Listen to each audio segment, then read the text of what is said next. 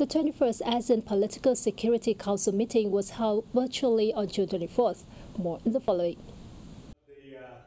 At the conference, ministers of ASEAN member countries spoke highly of the implementation of the overall plan on building ASEAN Socio-Political Community 2025, adding that cooperation among the countries has been bolstered in various aspects, including national defense, anti-terrorism, fighting transnational crimes, border management, etc.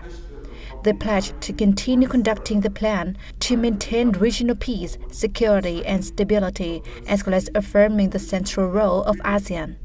They also agreed on a midterm review of the overall plan on building ASEAN Socio-Political Community 2025 to improve its implementation, as well as to make necessary amendments to the plan.